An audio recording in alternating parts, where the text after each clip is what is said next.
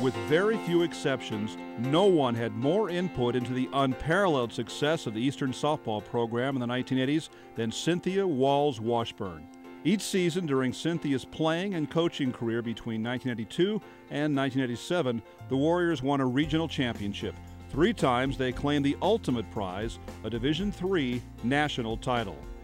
As a player, the East Hartford, Connecticut native lettered 4 seasons between 1982 and 1985 and remained with the program as an assistant coach for the next 2 years.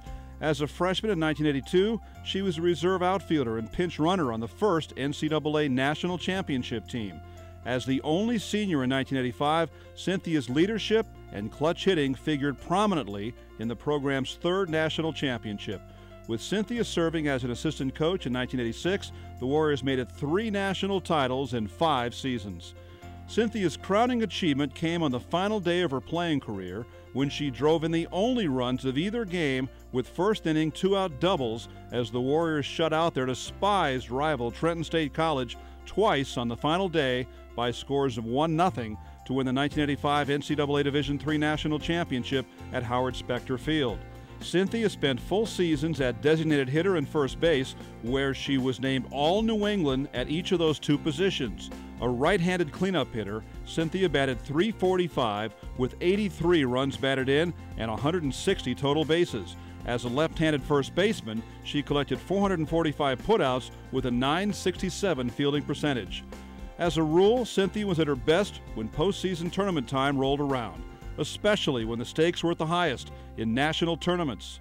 In 14 national tournament games in 3 years, Cynthia batted 45 percentage points above her regular season average. She is one of only 2 players in program history to earn a spot on the national tournament all-tournament team as many as 3 times. Cynthia led the team in runs batted in each of her last 3 starting seasons, the first to achieve that feat in program history, and in hits and total bases as a junior and senior. In her career, she struck out just 13 times in 333 career at-bats, roughly once every 7 games. Good afternoon to all. Congratulations to all the 2008 Hall of Fame inductees.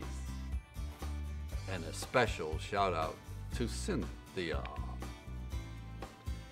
To you all gathered here at this festive event, please hear a few of my words to, about, and for Cynthia.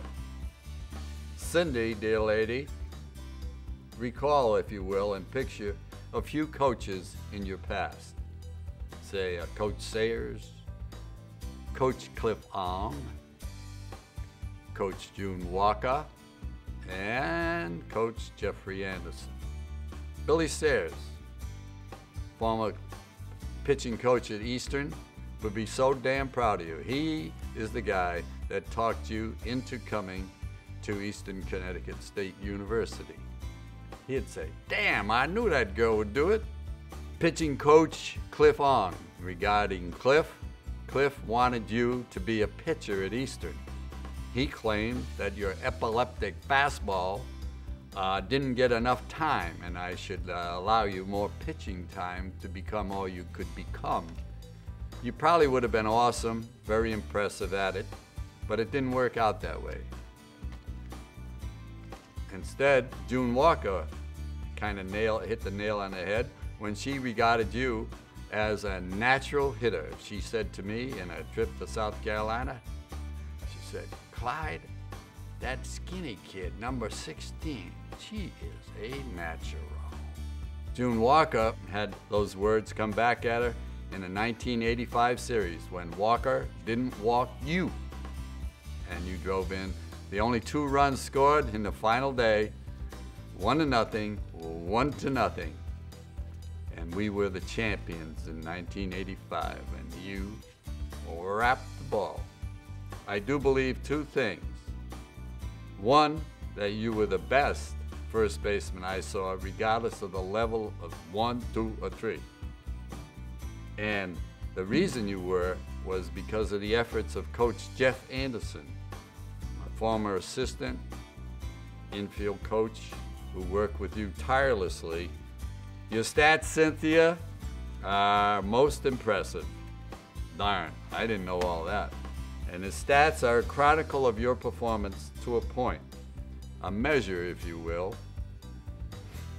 They do not, however, measure or express leadership, impact as captain, counselor, sometimes chaperone, and clutch performer for the Warriors.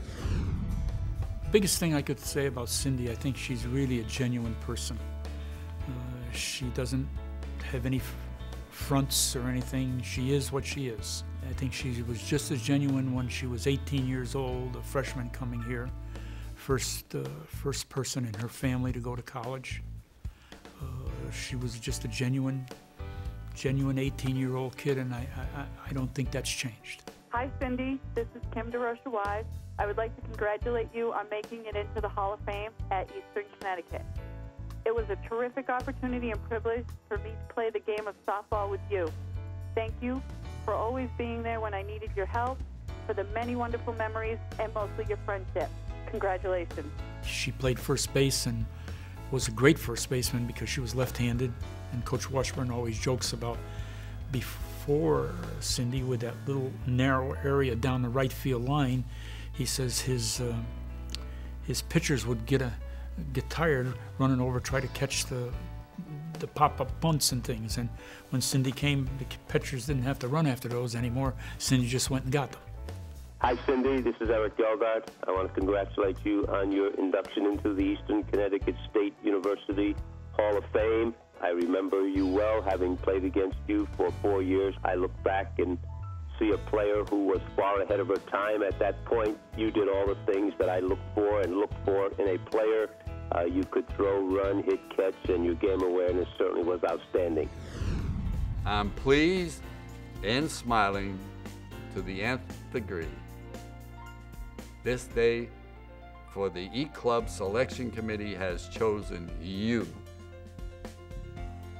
a most deserving person, a former player, as a 2008 Hall of Fame inductee. Much love, Clyde. Enjoy your day.